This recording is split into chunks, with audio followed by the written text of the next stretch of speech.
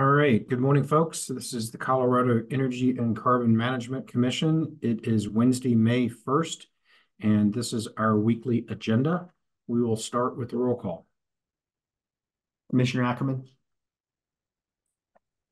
Commissioner Cross. Present. Commissioner McGowan. Here. Commissioner Mesner. Here. Commissioner Oath. Commissioner Ray. Commissioner Robbins. Here. Mr. Chair, you have 5 of 7 commissioners present. Great. Good morning. Welcome, everyone, to our weekly agenda. We have 74 folks attending with us. We will start with commissioner comments.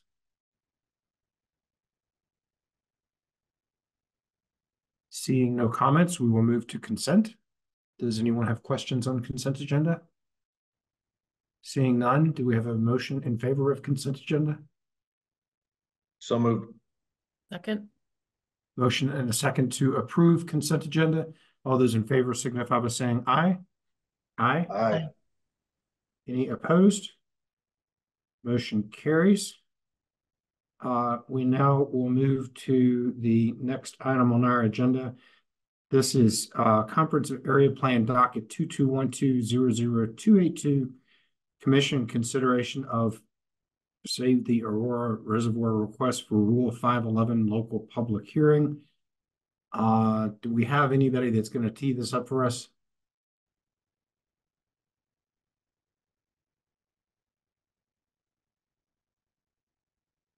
Chair, Director Murphy? I can offer some thoughts. I would also flag that we received a similar request, and I'm sorry I'm staring up. I'm trying to deal with a different computer configuration. We also received a similar request from the county, the Arapahoe County Commissioners. So there are 2 pending requests for a local public hearing.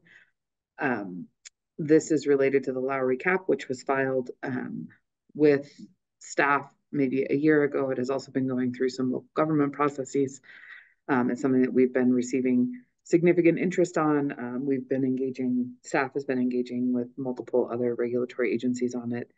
And right now it's slated for a late June hearing on the cap itself.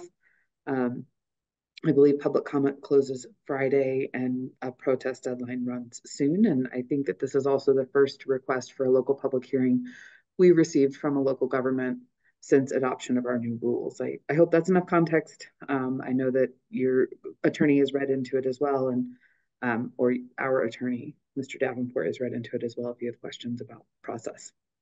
Okay, great. And I'm looking at Rule 511 since this is new. Maybe I'll read into the record a little bit about what it says so that folks are apprised about our local public hearing rule. This is Rule 511, 511A. Any person may request the commission hold a local public hearing to gather feedback from the local community, including elected officials and local government officials on a proposed oil and gas development plan, or in this case, a comprehensive area plan. The commission will decide whether to grant the request for a local public hearing. The commission has discretion to decline a request for a local public hearing, or in the alternative, to hold the local public hearing at the commission's offices. This was obviously drafted well before COVID and Zoom. The commission may choose to hold a local public hearing on its own motion. The commission also has the discretion to designate a single commissioner, administrative law judge, or hearing officer to preside at the local public hearing. That's basically it. I know the Lowry Cap is an important proposal before us. I know that the Arapahoe County officials are interested in holding a local public hearing, as is this one group. I'm inclined to be in favor of granting a request for a local public hearing. I'm inclined to grant that request to be held in person somewhere in Arapahoe County that is near and close to where people can participate. I'm inclined that we, sort of direct our staff to go ahead and make that happen. Ms. Larson, I know you had visualized yourself and perhaps given us some ideas about dates.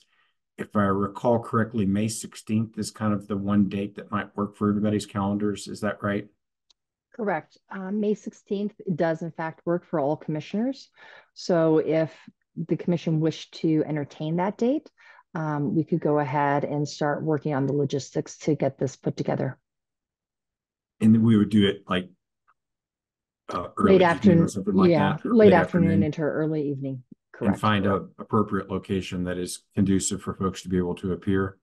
Correct. Okay. I'm good with that. Commissioners, are you good with allowing for the local public hearing? I don't know that Commissioner Messner raised his hand. Commissioner McGowan gave a thumbs up. Yeah, Mr. Chair, I just have a question. I am in favor of the local public hearing. No question. I think it's an important process and appreciate that both the local government and one of the stakeholders is interested in asking for that. I do want to just ask about any notice requirements that we have for the public hearing from a timing standpoint to ensure that we give people enough time to get it on their calendars and be able to participate. I know that the May 16th is something that works for us, but I wonder if we want to be a little flexible with that date and coordinating with Arapahoe County to make sure that it works for them as well. And that we give enough time for that to be noticed so that people know that it's happening and that we're able to get the participation that we hope. I don't know what the Go commissioner's ahead, Ms. thoughts are. Larson. So, Commissioner Mesner, we did reach out to Arapahoe County late yesterday afternoon to let them know that we were going to be considering this request this morning. And we have checked at least the calendar for the county commissioner meetings. We know that they're not meeting on the 16th or the of May. Certainly, we will continue to coordinate with Arapahoe County, and we do have plans to get a meeting on the books for this week to discuss logistics. And when it comes to getting the word out to the larger community, we would hopefully by this afternoon be able to have this information posted on our website, at least noting that we will be holding the meeting on the 16th. Date or location and time to be determined, and working with the community groups who are particularly interested in this event as well to let them know that this is coming. So certainly we had hoped to have a little more time between a decision and when the meeting would happen. Unfortunately, calendars are just quite busy between now and into June. And in order to have all commissioners available for the meeting, the 16th really was the only day available. Okay. I think the direction has been so given. Everybody be aware, we're going to have a meeting on May 16th in Arapahoe County, and we look forward to having everybody there and taking public comment. We should obviously also make sure the applicant is aware of the meeting. And we will post all this to our website in as quick fashion as we can. Don't know that we need a motion. Commissioner Cross? Thank you, Mr. Chair. I just think it probably would be prudent to make sure that the public knows that this will not be the final hearing on the Lowry cap, but just public comment, just to reiterate that fact. So reiterated. Commissioner McGowan? Thank you, Mr. Chair. I'm wondering, I guess it's going to depend on, I think Arapahoe County hopefully will be willing to host us someplace or find a location that we could use that would be able to accommodate. Are we going to provide interpretation, childcare, snacks? That's all for our staff to figure out. We'll do all the things that we need to try to do. Chair, if I can. Yep. Yes, we've been working with folks to help us do better on our community outreach, and we would be working with that same group and keeping in mind all of the guidelines from the EJ task force around how to best structure public meetings. Great. All right, anything further on this topic? Awesome. Look forward to seeing everybody on May 16th in the late afternoon, early evening, somewhere in an appropriate location in Arapahoe County. We've got two other matters on our docket. First is docket 2301-00017, an oil and gas development plan. Schultz Exploration Corporation. why don't we take 5 and get Ms. Wazelinski and Ms. Jost up and running with their witnesses and return at 9:18. And we are considering docket 2301000017. We will start with the swearing in of the witnesses, if everyone can visualize themselves, and then we'll get Ms. Mercer to do the oath.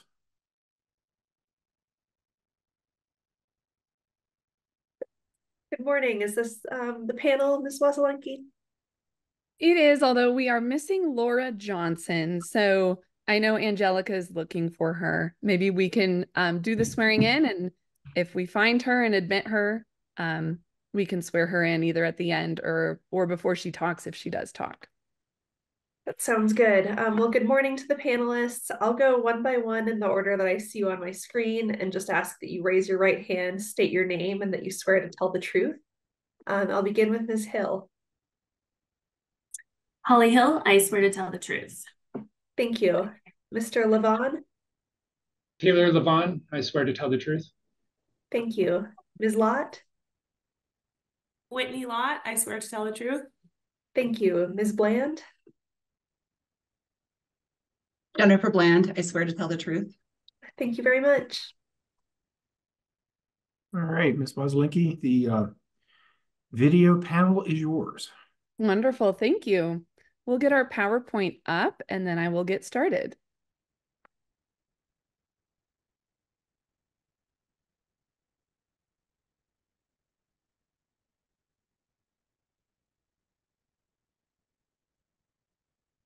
Perfect. Well, good morning, commissioners. Again, my name is Kelsey Wazelinski with Jost Energy Law.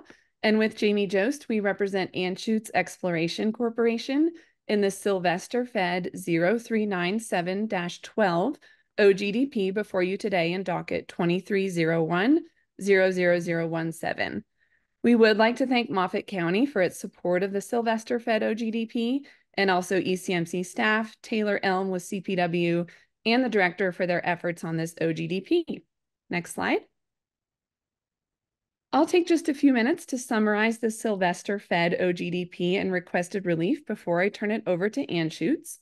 This OGDP requests that the commission establish an approximate 2,560 acre OGDP for the development of 6 new horizontal wells in the Niobrara Formation. The Sylvester Fed OGDP also requests that the commission approve 1 new Form 2A for the Sylvester Fed 0397-12 pad for the development of 6 new horizontal wells. Both the proposed surface location and mineral development area are located within the 22,960 acre Wiley Federal Exploratory Unit. Due to federal unit requirements, the mineral development area for the OGDP is subject to a future BLM paying well determination. However, the OGDP application defines 4 sections as anticipated mineral development for this OGDP, subject to the BLM's confirmation after the wells are drilled and producing. To briefly answer a commissioner question on this issue, it will be further discussed during our presentation, but the primary consideration within federal units is that spacing is vacated within the unit as long as the wells that are drilled prove to be economic. In the event that the BLM determines that a well is not economic, Anschutz would have to come back to the ECMC to request a spacing for that well since it didn't meet the BLM's requirements for a unit well. If there are any additional questions about this process, the team will be ready to address them at the end of the presentation. The Sylvester Fed pad is located within Moffat County. Moffat County does not have oil and gas siting regulations. However, Anschutz has been in close communication and consultation with Moffat County throughout the OGDP process and will obtain all required pre-construction administrative permits from Moffat County as needed. Anschutz also consulted with Rio Blanco County regarding the proposed haul routes and associated road maintenance. The proposed Sylvester Fed location triggers 2 Rule 304 ALA criteria. It is immediately up gradient from a mapped wetland, and it falls within CPW mapped elk winter concentration area and severe winter range. In addition, the access road and pipelines run through the elk winter concentration area and severe winter range, greater sage-grouse priority habitat, mule deer migration corridor and winter habitat, pronghorn migration corridor and migration habitat, and sportfish management waters. Anschutz will describe its extensive consultation with CPW for the Sylvester Fed location and proposed alternative locations, and CPW's Rule 1202A3 waiver for disturbance and chemical storage within 500 feet of an intermittent drainage. As part of the Sylvester Fed OGDP, Anschutz has committed to several BMPs to avoid, minimize, and mitigate potential adverse impacts, which Anschutz will describe today. And finally, Anschutz has complied with all notice requirements for the Sylvester Fed OGDP. No formal petitions were filed, and no public comments were received on the Form 2A. And with that, I will turn it over to Holly Hill to continue the presentation. Thank you, Kelsey. I'm Holly Hill. I'm a regulatory consultant for Anschutz. This is just a brief overview of the things we're going to discuss today. I'm not going to read them all to you, and I'll move on to the next slide. Anschutz Exploration Corporation is based in Denver, Colorado. It's a private independent oil and gas company with assets here in Colorado in the Piceance Basin, in the Uinta Basin of Utah, and finally the Powder River Basin of Wyoming. Today's main presenters will be Kelsey and myself, and we also have the following panelists to answer questions. We've got Laura Johnson, Subsurface Manager, who can answer geologic questions, Whitney Lott, Senior Landman, Taylor Levon, Senior Operations Engineer, and Jennifer Bland, Regulatory Manager. We'd like to just briefly give the Commission and those folks listening today just a brief snapshot of the life cycle of oil and gas projects, starting with a discovery phase all the way through a development, production, and final abandonment phase. And the reason we're giving this snapshot is because this Sylvester Fed OGDP falls into a discovery phase for Anschutz.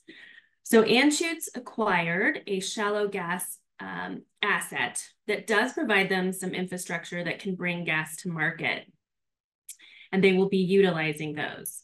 The Sylvester Fed location is going to be committed to the Wiley Federal Exploratory Unit, and Anschutz will be developing these wells to understand the reservoir and geology in this area, and eventually will plan to develop other wells in the area to further understand the asset. So they are right now in a discovery and exploratory phase. They are trying to understand the asset. And as they do, they will move into a development and production phase, which will allow for a bigger overview of utilizing existing and potentially new infrastructure that will tie everything together. The Wiley Exploratory Federal Unit is depicted here on this map. And again, the Sylvester location and wells are committed to this unit, this federal exploratory unit. So this Sylvester Fed location is going to be applicable to the unit agreement for the Wiley unit and to applicable BLM regulations. There are 6 proposed horizontal wells from the Sylvester Fed 0397-12 location that are subject to future BLM determinations that are going to be paying Wiley unit wells under the Wiley unit agreement and BLM regulations. All of the planned development for this OGDP are depicted in this orange reddish outline, and they will either be subject to the Wiley unit, paying well determination through the Wiley unit agreement, or in the very unlikely event they don't meet those objectives, Anschutz will be coming back to get a spacing order through ECMC. And Whitney Lott is available for further questions on this matter as well. This is a snapshot of the proposed development. So the Sylvester Fed 0397-12, I think we've got a typo there, is located in the northwest, northwest, and northeast, northwest of Section 12, Township 3 North, Range 97 West. This is situated on federal surface, and it's going to access unitized minerals again in this Wiley federal unit. Anschutz permitted this location concurrently with the BLM and received BLM APD approval November 8th of 2023. And it did undergo a rigorous NEPA review, and those documents were provided to the OGLA on February 14th of this year. As Kelsey mentioned, this location falls within Moffat County. Moffat County does not have siting regulations dictating where infrastructure for oil and gas is placed. However, they do have a county intent to drill permit process that Anschutz will endeavor closer to the time of development. And going the extra mile here, Anschutz does have a road maintenance agreement in place with the adjacent Rio Blanco County that isn't pulled into this location. They're over 2,000 feet of this county line. However, they've entered into this agreement because there will be some haul traffic that enters into that county. So they're in constant communication with both Rio Blanco and Moffat County. The Sylvester Fed proposes to develop 6 horizontal wells with roughly 2-mile laterals extending north and south. Natural gas and produced water will be piped off of this location. And I know there was a commissioner question on the amount of tanks that will be on this location for produced water and oil. And I just want to make a comment here that because this is still in the development and exploratory phase, Anschutz wanted to provide all of the tanks on this location in the event of excess production. And as they learn more about this asset and the reservoir, they will mitigate and update those on future locations. Oil will be trucked off of location, but Anschutz is actively considering future infrastructure for the area, again, in this development and exploratory phase to reduce truck traffic and emissions. The Sylvester Fed 039712 triggers the well pad surface being within or immediately upgradient of a wetland or riparian corridor. As such, Anschutz assessed this situation with the access road and pipeline and received an Army Corps of Engineer permit last December. This location also falls into high priority habitat that CPW did not waive. The well pad falls into the elk severe range and winter concentration, as well as the greater sage grouse priority habitat management. And the access road falls within mule deer migration and winter concentration and pronghorn migration corridor. Just want to give you a little snapshot of the siting considerations that went into this Sylvester Fed location. So first and foremost, Anschutz's initial site selection process is the most important tool in avoiding, minimizing, and mitigating impacts.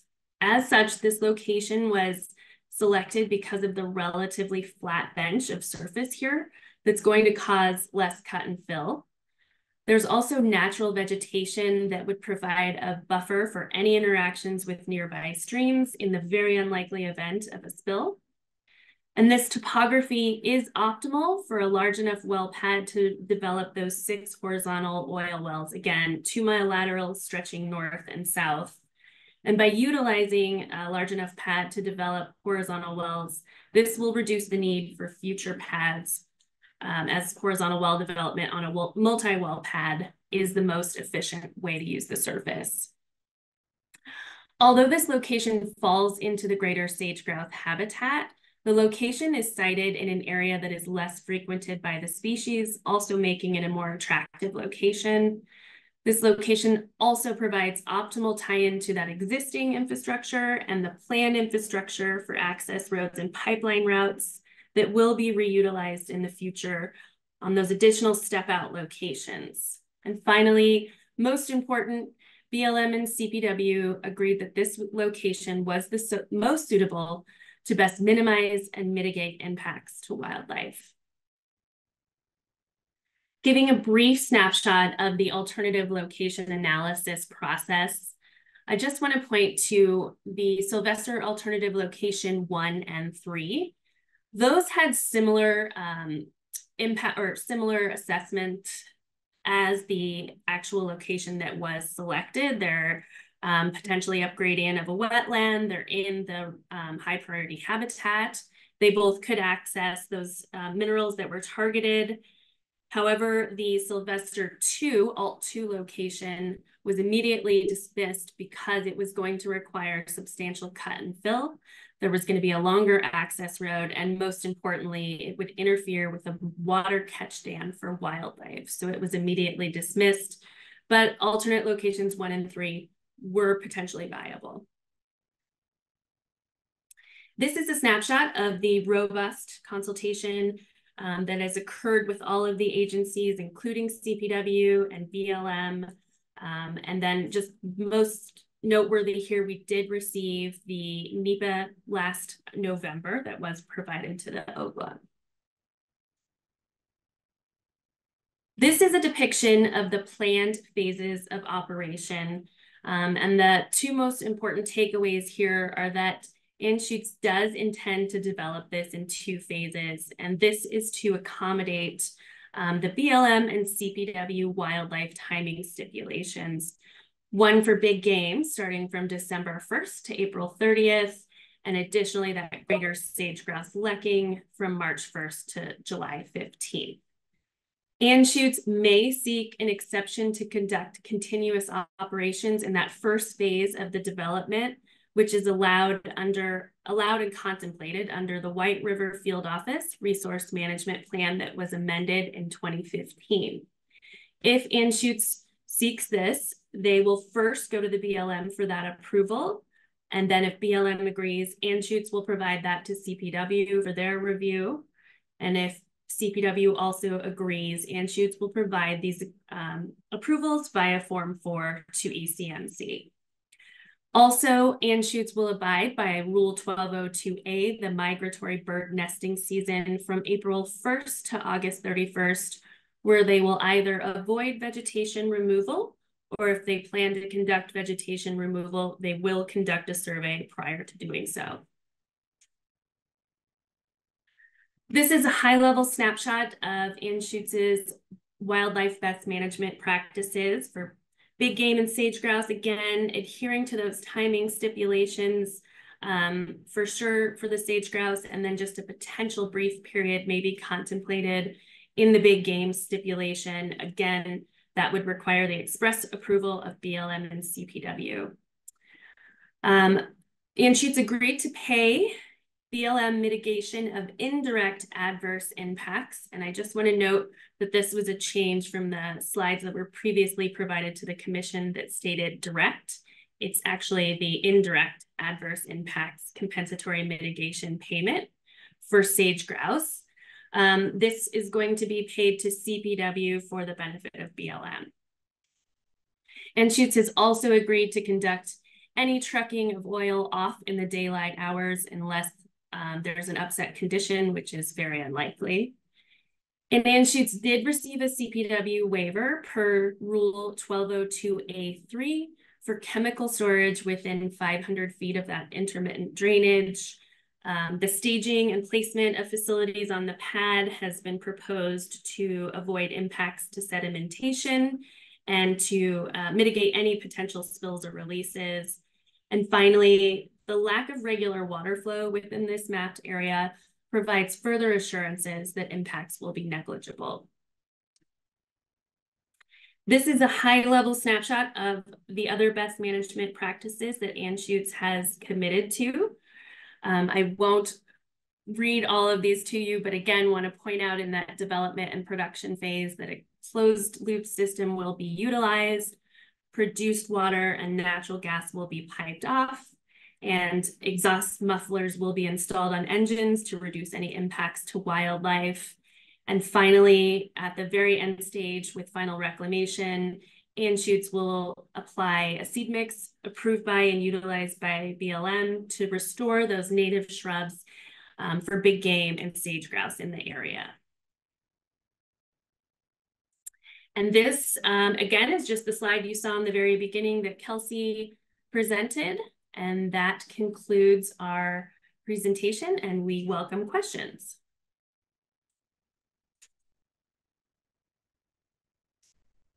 All right, thank you very much for the presentation.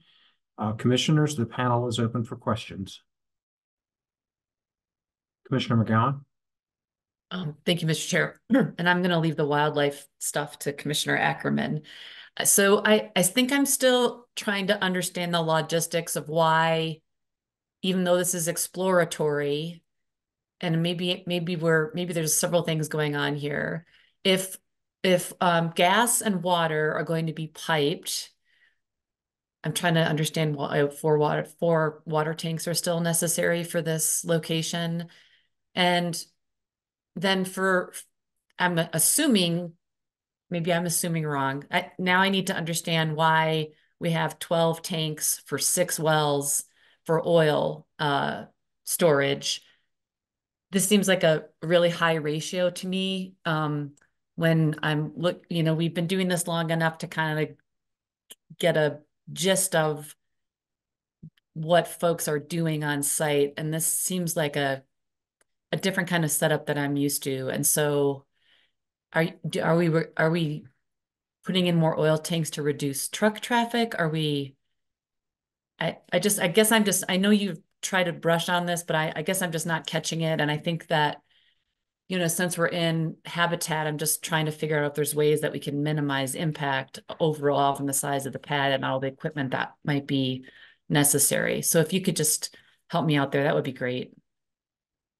Sure thing. I'll take a stab at this, and then potentially Jennifer, if you want to help reiterate things that I miss. Anschutz, because this is a new area and because these are going to be 2-mile horizontal oil wells, they're trying to plan accordingly for these 6 wells. So because the reservoir and the area is relatively unknown, they just want to make sure they have enough tanks on location for produced water and for the oil. And I think as they learn more, they're going to apply those learnings to future well pads. Jennifer, anything else I missed there or further explanation? Yeah, the only thing that I would add is that, so we do have kind of a narrow window. We're only trucking during daylight hours. And because the production from these wells is unknown, we just want to have sufficient storage on location.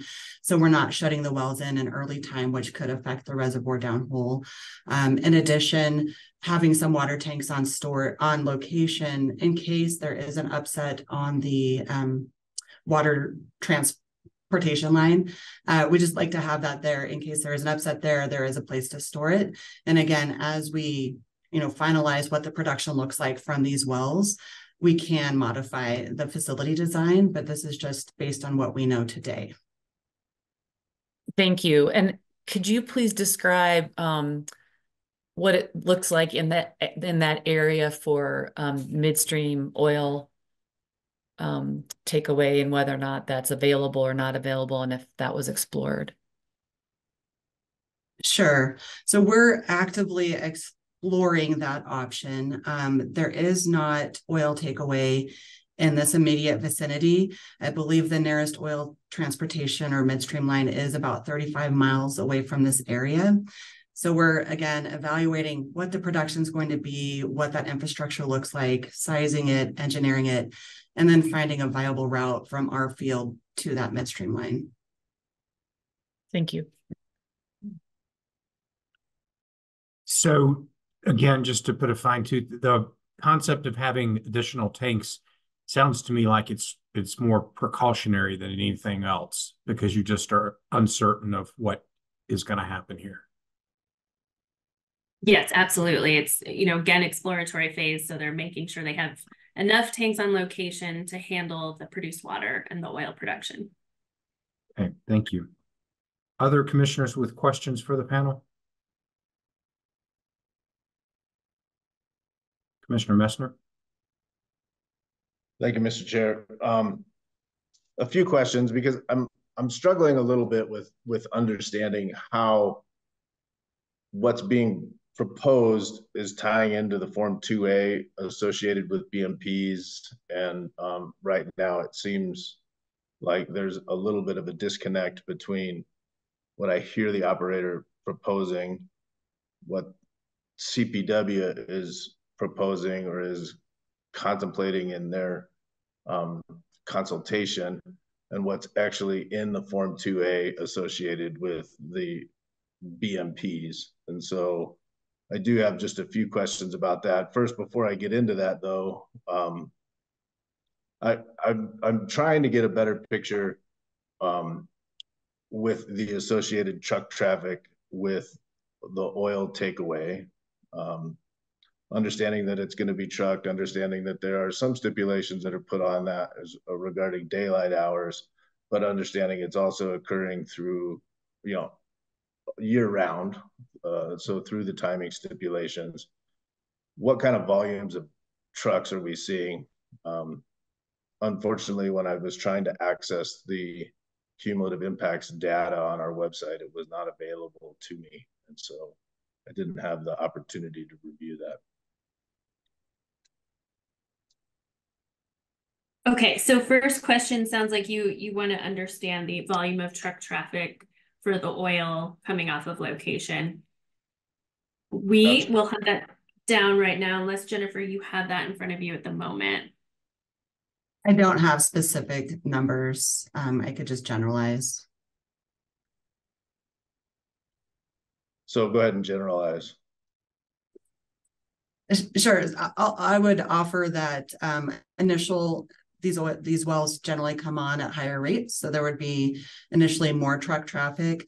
I'm trying to remember what our former location, the results on that one, but probably multiple trucks per day in early phase. And then as, you know, post 6 months, we might be looking at one truck a day hauling oil out. Again,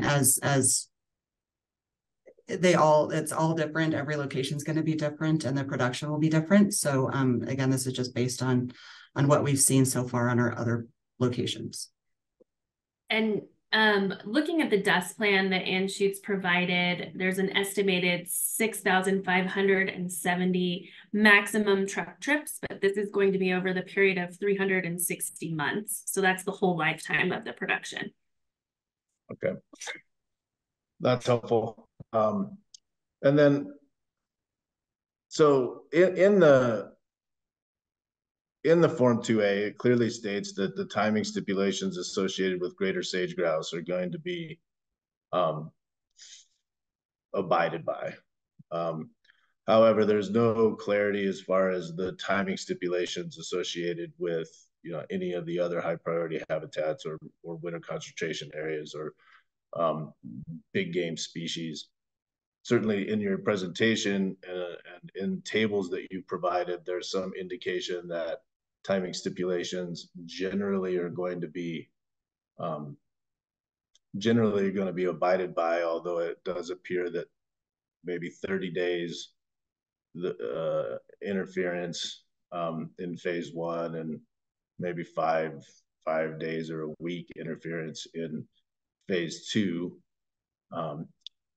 I'm trying to understand how that gets memorialized into the Form 2A, because without a best management practices that memorializes that, I don't understand how that gets locked in as a best management practice. Otherwise, we're approving a Form 2A that would give you the ability to not actually abide by those timing stipulations. Sure.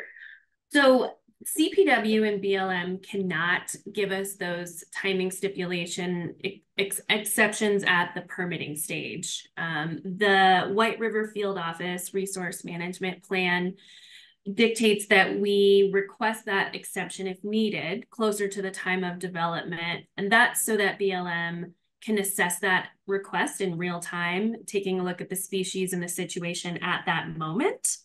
And then likewise, CPW would not give us an exception right here at the outset. Again, they want to take a look at that closer to the time of that request to determine whether or not the species would be impacted. I can state that construction is probably the most interfering situation. So again, construction would be completely conducted outside of those timing stipulations. And you are correct. It looks like Anschutz is considering potentially requesting an exception for those first 30 days in that phase 1 of the big game timing stipulation. But because we've got to request that through the timing exception request that's kind of laid out in that 2015 RMP, Anschutz is going to request that closer to the time, and BLM can say no. And BLM could say yes, we could send that to CPW and they could say no too. So it's completely at their discretion. It's not a given at this point, but mostly Well, I just to guess answer. let me take a step back there a little bit, because CPW doesn't technically have any regulatory authority over this. It's ECMC that has the regulatory authority over it. And so in order for CPW to be able to make a determination that an exception is warranted, there would first need to be a BMP included in the Form 2A that required adherence to that timing stipulation. And then an exception could be granted in by ECMC in consultation with CPW utilizing a Form 4 or other mechanism.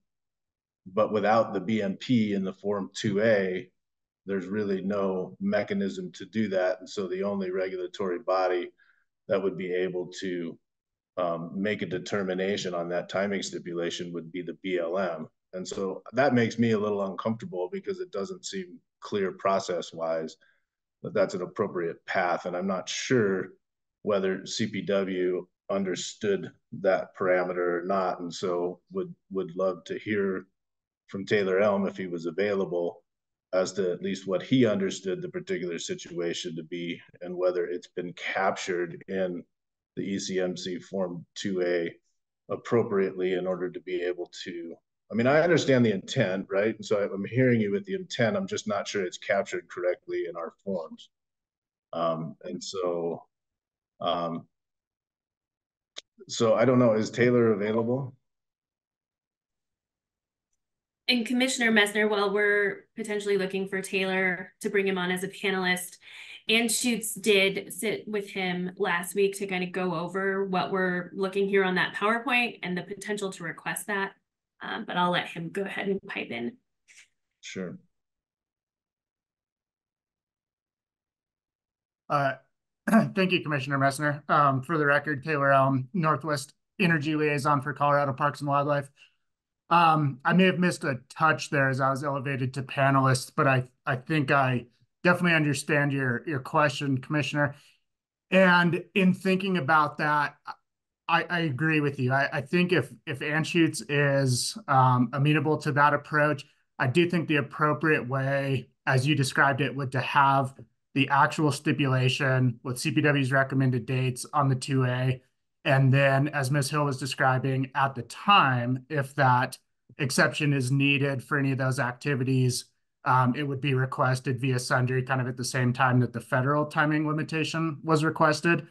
And so I do think that would probably be the approach that makes the most sense. I think what was recorded and kind of memorialized in the wildlife mitigation plan was these pre-application discussions that we had of kind of trying to thread the needle with the two-phase approach and the various timing limitations that are applicable at this location. So we do appreciate Anschutz's effort to really do the best and have that disturbance also occur on the front end going into those winter range periods versus the back end is kind of something we consider. And then the only other thing I would add is that at the time, if an exception request was made by Anschutz to BLM and CPW, we would likely, and this is what we typically do, assess if additional compensatory mitigation would be necessary to kind of address those impacts during the sensitive season. And I think we've struggled with that a little bit of how to address that flexibility or that unknown with timing during the time of permitting, and potentially assessing more indirect impact mitigation later on when that TL exception comes up. And so one approach we've talked about is if a TL exception is made, that Form 4 sundry would also include any amended or extra mitigation amounts that would be associated with that. And I don't know if that is acceptable to the commission, but kind of a way that we've looked at it that may be kind of a approach to account for some of that unknown in timing.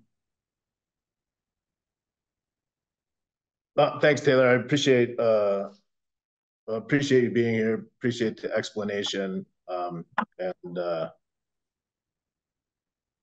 I think that makes sense. Again, I'm not saying that the applicant is not committing to these things. And certainly I think they've been clear in their presentation as far as what their intent is, but I want to make sure that that's captured in the Form 2A and that the appropriate BMPs are there so that should there be,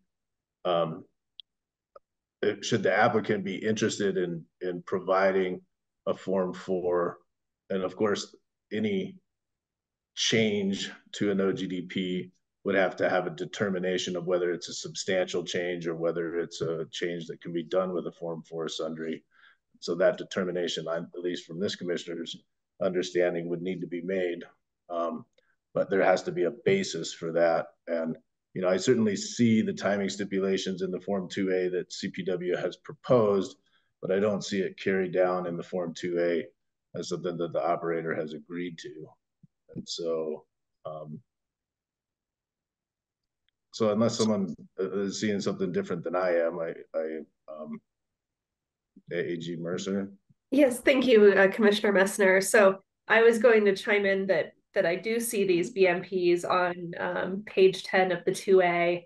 They are under the CPW proposed wildlife BMPs, but I believe those have the same force and effect as BMPs that would be elsewhere on the Form 2A. So in my view, these are in the 2A unless someone wants to correct me on that.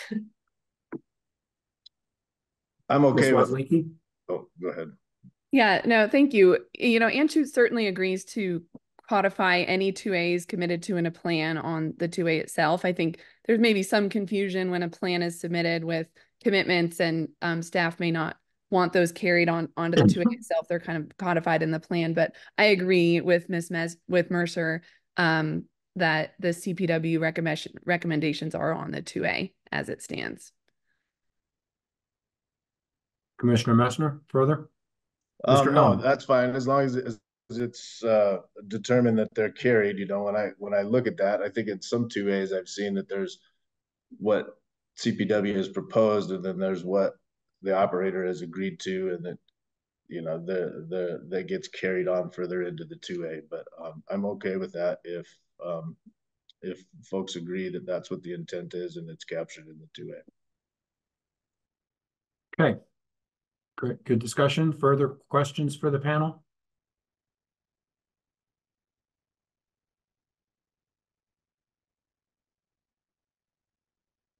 All right, seeing no further questions, we move into the deliberation phase of this proposal. Does anyone care to initiate deliberations? Commissioner Ackerman? Thank you, Mr. Chair. I appreciate Commissioner Messner addressing those timing limitations from the 2A. I wanted to hit just a couple of points, and one of these points is applicable to this application, but certainly applicable to many applications, particularly on the Western Slope, and that's the issue of the CPW granted 1202A3 waiver, which allows chemical storage in proximity to a development. Just wanted to remind us that the USGS hydrographic water layer mapping was used during the mission change rulemaking, and that's the maps that are referred to when we're talking about potential waterways that developments are impacting. And those maps are very, very broad. We recognized at the time of rulemaking that many of those mapped flows would mostly be dry washes and drainages. And we purposefully used that broad approach so that we would be required at any point to address any potential waterways that were near to and affected by developments. In the cases of drainages that rarely contain water, we determined at the time, and I continue to believe, that a waiver with adequate containment BMPs was an expected process. It gave us an opportunity to look at it and state that a waiver was appropriate. And I do think that that's appropriate in this case, and wanted to reiterate that often in cases on the Western Slope, you'll hear a common waiver of this regulation, and wanted to reiterate the process by which we came to that procedure. As always, to me, this is a presentation to the commission after the culmination of lots and lots of preparatory work. And a lot of that work was centered on wildlife and the protection thereof. This development does take place in CPW mapped high priority habitat, as do many developments on the western slope. And there has been significant consultation and best management practices, concessions, timing restrictions, and mitigation, particularly with the clarification that Commissioner Messner has helped us get to. In addition to a full NEPA process, as this development is to take place on federal land, and CPW was extensively involved in the discussions and states that it doesn't have any unresolved issues or objections to this permit application. I think that this is a good application for a development in wildlife habitat with appropriate VMPs, appropriate stipulations. I do want to keep an eye on oil transportation, appreciate the daylight hour oil transportation, and wanted to state for the record that we certainly would prefer oil takeaway to the extent that it's available as well. And I certainly feel that way also. Something that didn't really come out during the presentation is we certainly talked about compensatory mitigation and the compensatory mitigation program, and that there would be payments in the compensatory mitigation program. And really, as I understand it, there are three forms of compensatory mitigation going on here. Under our regulations, direct compensatory mitigation paid to CPW, and then so maybe just two kinds. I'm sorry, I misspoke there. And then that got to a total of around $70,000. And then after a process with BLM, pursuant to their 2015 Northwest Colorado Greater Sage Grouse Resource Management Plan, an additional $55,000 in indirect impacts was also assessed and being agreed to through this application. If I'm wrong in that assessment, I hope someone will correct me. But as per my calculations, that puts the compensatory mitigation total at $125,000 and change. As I heard during the presentation, that the intent was to pay the BLM requested compensatory mitigation through our program to CPW as well. So I wanted to point that out, that's how I understand it, and hope someone will correct me if that's wrong. Mr. Chair, I'm in support of this application. I appreciate the extensive consultation. I appreciate the process involving CPW and BLM and the BMPs that have been arrived to here. Thank you, Commissioner Ackerman. Well said. Any further deliberative thoughts? Commissioner Cross? Thank you, Mr. Chair, and thank you, Commissioner Ackerman, for leading off there. I thought that was very helpful. I just wanted to make a quick comment with regard to the tanks being used here, because I know that came up in question as well. I do think that it's appropriate, while a unique situation for sure. I do think that this is appropriate here, given the exploratory nature and the distance of setting up an oil pipeline at this time would obviously be difficult given that exploratory nature. And so I think more as a forewarning to future applicants, we're probably not going to have a lot of situations where this number of tanks is going to be an okay situation to propose. But given the exploratory nature, given the different timing restrictions that are there, I do think it is, both as Chair Robbins indicated, a precaution.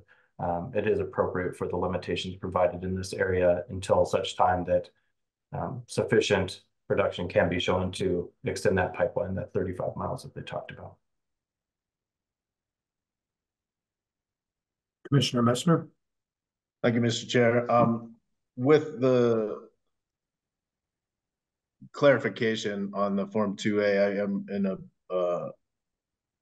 support of this application. I do appreciate, as Commissioner Ackerman indicated, the significant work that's been done with CPW in trying to address wildlife. I will just highlight one thing that gives me a little bit of heartburn is the understanding that there is some anticipation for continuous operations in phase 1, and understand that's not being proposed in this particular application, but understanding that it's out there. You know, to me, that certainly could be a significant change to an OGDP approval, although ultimately the director will have to make that decision. but is significantly different than what's being proposed here from a timing stipulation standpoint. But I am in support of the application as presented.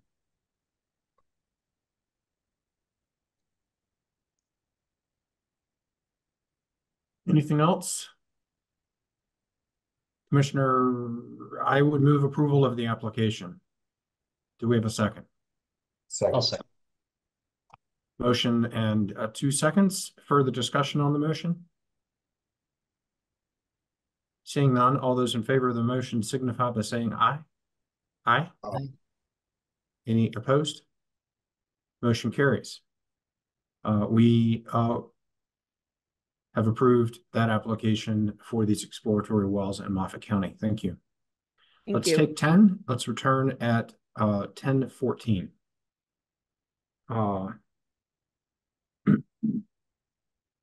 The commission will next take up docket 231-000-322, a Crestone Peak Resources LLC OGDP, the BJU 365-1924 North.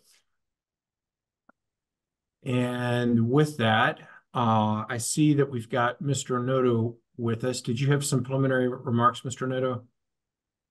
Yeah, just a brief statement. Hi, I'm John Noto. I'm one of the location assessment supervisors. Actually, John, hold on just a sec. Let me make sure we've got Commissioner Ackerman with us as well. Sure. There he is. I'm sorry, I saw you all and didn't see myself and didn't notice. Thanks, Mr. Chair. Okay, go ahead, Mr. Noto. Sure, just a brief note about the BJU 3-65-19-24 North OGDP. The director recommendation has information in it that the CDPHE best management practices were committed to on November 30th, 2023. That date should actually be March 8th, 2024. And that's the only correction that we have today. Okay, great. Thank you very much. Any questions about that date correction? Seeing none, we'll let you go back to your daily business. Thanks, John. Thank you. All right, Ms. Jost, do you want to elevate your witnesses? Yes, thank you, Chair. Mr. Annabelle, Ms. Ehlers, and Mr. Farkas, if you can please come on screen, Ms. Mercer will swear you in. Thank you. Mr. Chair, I believe we also have a public comment from Mr. Howard Boygan on this particular matter as well.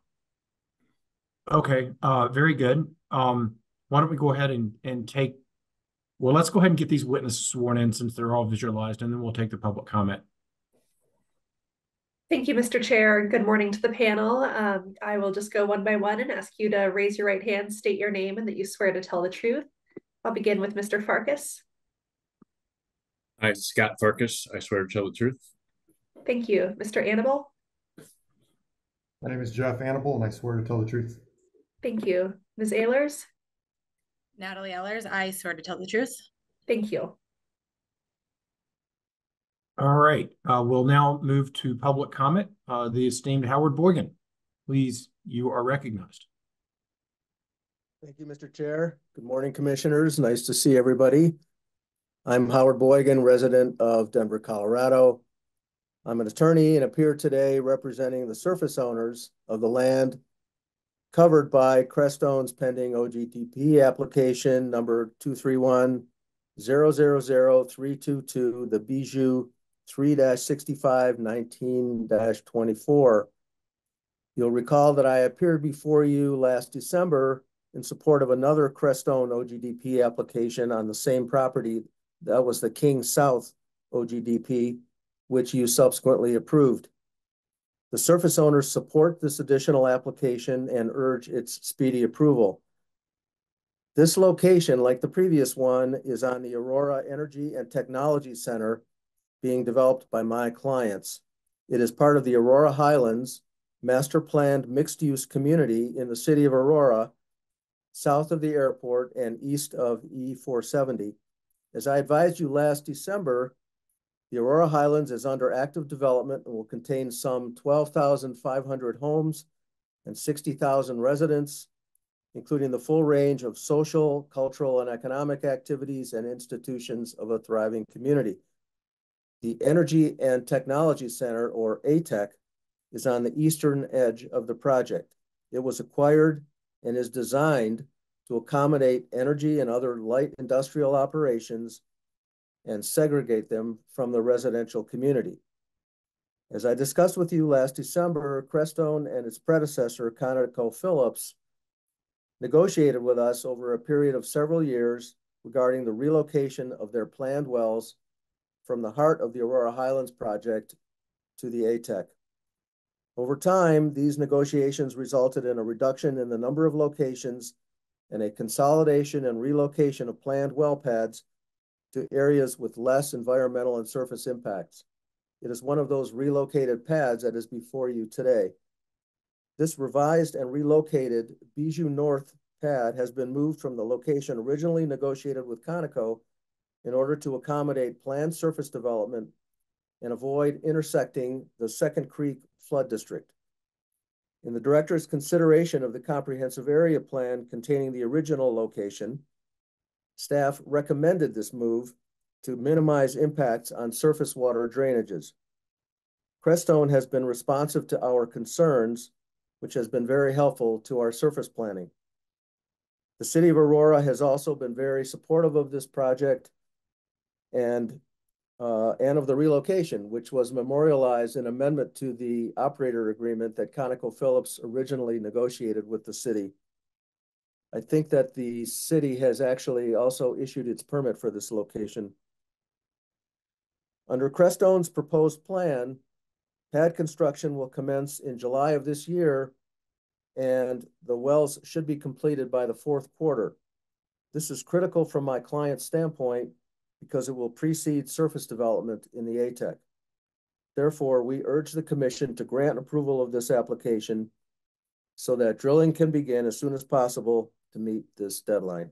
I'm happy to answer questions. Thank you for your time.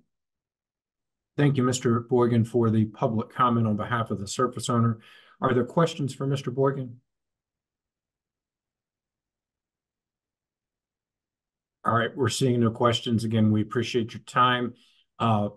Commissioners, as I think I did last December, in a former life that now seems light years away, I actually represented the city of Aurora in some of those negotiations. I do not believe that serves as a conflict, and I am able to be a commissioner here without any impartiality unless someone thinks otherwise. Seeing no one thinking otherwise, I will maintain myself as chair and as a commissioner on this application. All right, Ms. Jost, you are up. Wonderful. Thank you, Chair. I'm going to go ahead and share my screen, if I may.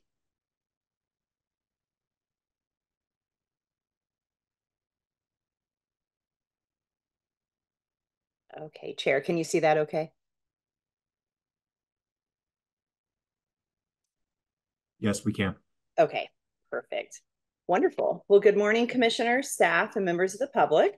My name is Jamie Jost of Jost Energy Law, and I, along with my partner, Kelsey Wazelinski, represent Crestone Peak Resources Operating LLC on this Bijou 3-65 19-64 North OGDP application that was filed on October 13th, 2023, and is before you today in docket number 23-1000322. Crestone would like to thank the city of Aurora, sorry, let me flip my screen here, for its participation through the local permitting process and its approval of the one oil and gas location subject to this OGDP. We would like to thank the ECMC staff and the director for their efforts on this OGDP, as well as the box elder cap under which the OGDP has been filed. We're also grateful to Mr. Boygan and his clients for providing the comments this morning. As a quick refresher, the box elder cap was approved by this commission in order number 535-1396 on November 2nd, 2022. The order established an approximate 37,520 acre cap for the development of the Niobrara, Codell, Greenhorn, and J-Sand formations. As you can see on this slide, the Bijou North location is located in the northern area of the box elder cap and is within the city of Aurora. At the CAP hearing, Crestone did not seek and the commission did not grant preliminary siting approval for the Bijou North Pad. And as you will hear today, there's no Rule 304 ALA criteria that applies to this Bijou North Pad. In terms of the OGDP submittal, Crestone complied with all notice requirements of the OGDP and no formal petitions were filed.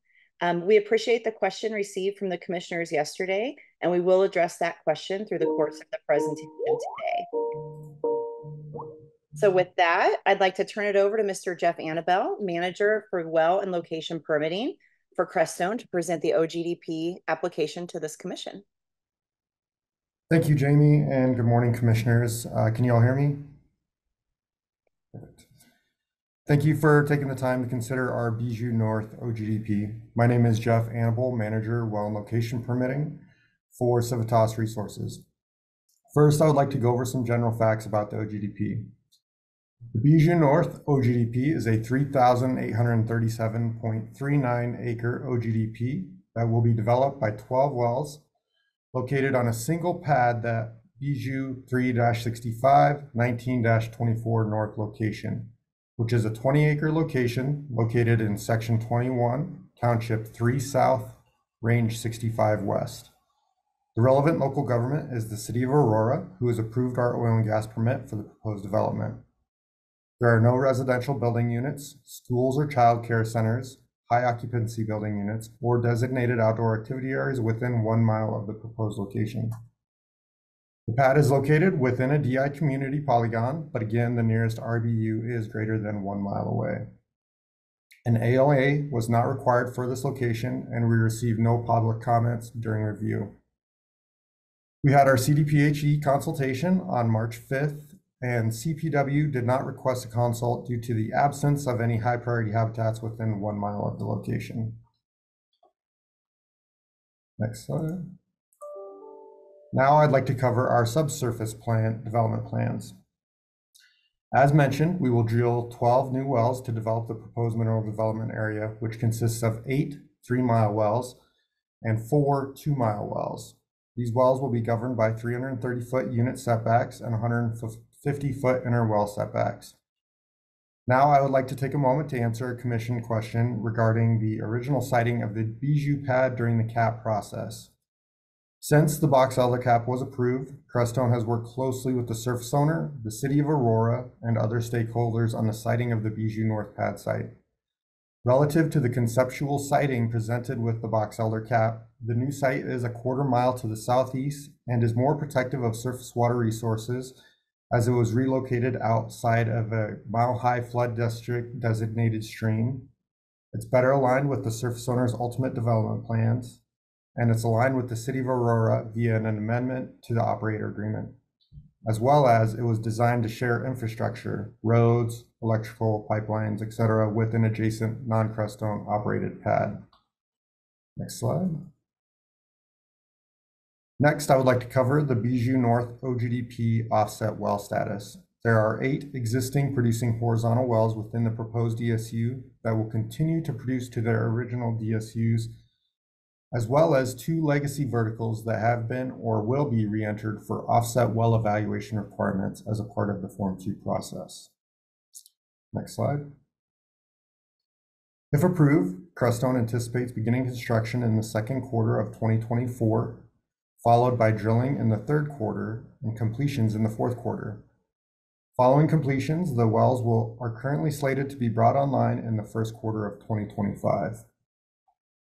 Next slide. Next, I would like to cover the Bijou North siting.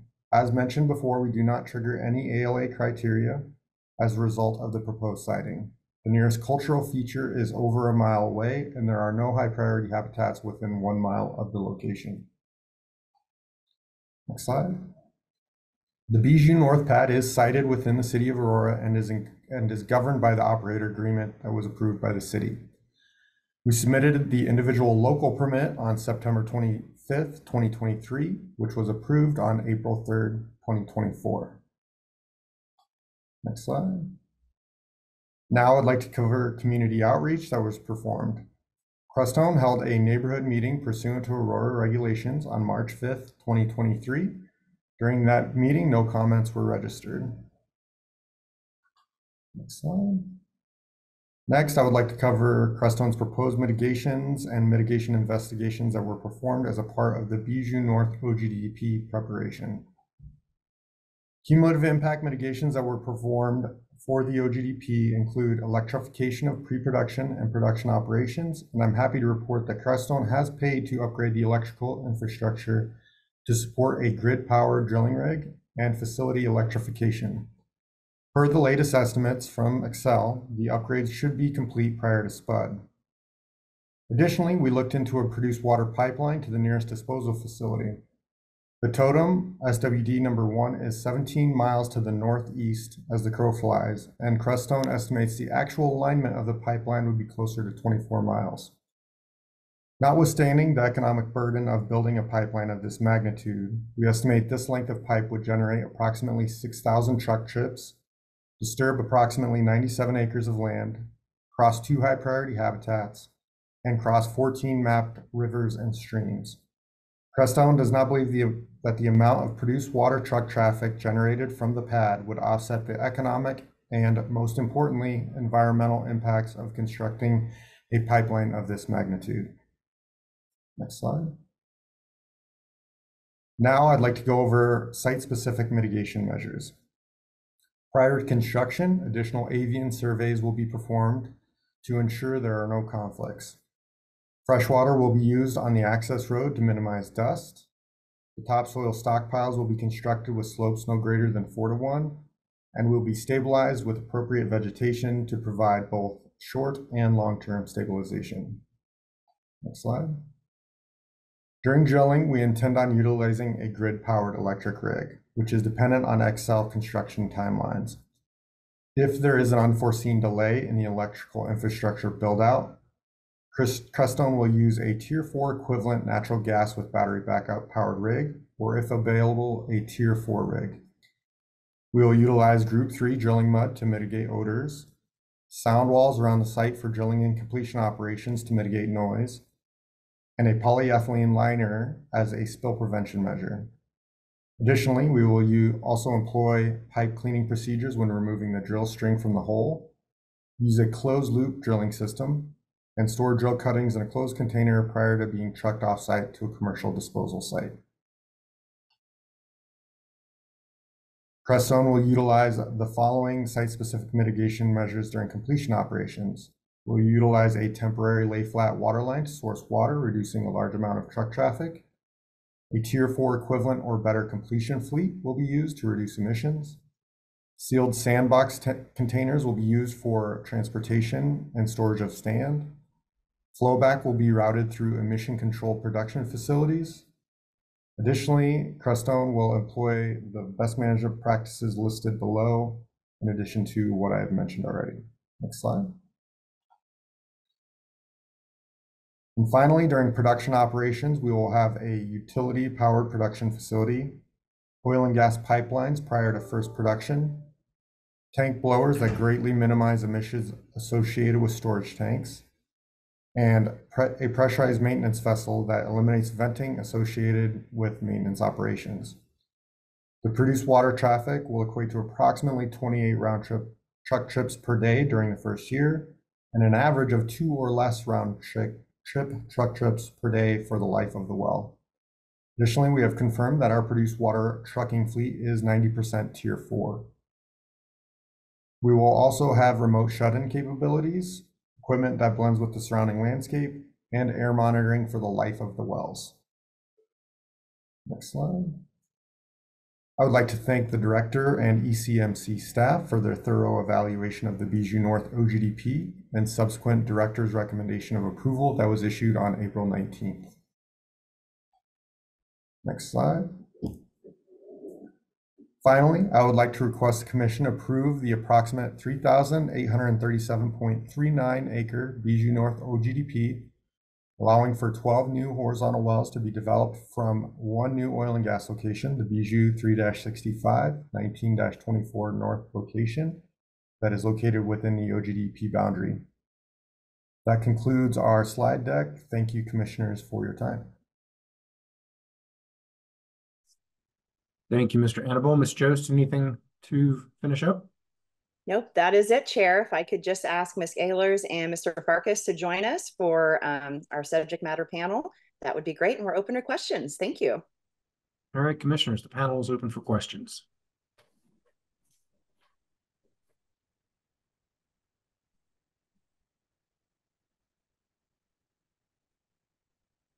Well, you must have done a good job. I'm not seeing very many questions. I, as one commissioner, appreciate the support of the surface owner, appreciate the support of the relevant local government, appreciate the fact that the siting is done smartly and in accord with development plans, and that the wells are proposed to be drilled ahead of the residential development. All of that seems to me to be well done.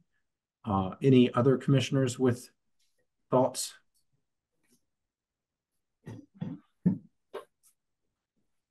Does any commissioner desire to make a motion? Commissioner Cross? I'd move for approval of the application. I'll second. A motion and a second to approve the application. Any further deliberative thoughts on the motion? Seeing none, all those in favor signify by saying aye. Aye. Aye. Any opposed? Motion carries. Thank you, Ms. Jost. Thank you to our staff for the good work here. And we have concluded our business for today. I would move to adjourn. Do we have a second? Second. Motion and a second to adjourn. All those in favor signify by saying aye. Aye. Aye. Any opposed? We're adjourned. Thank you, folks.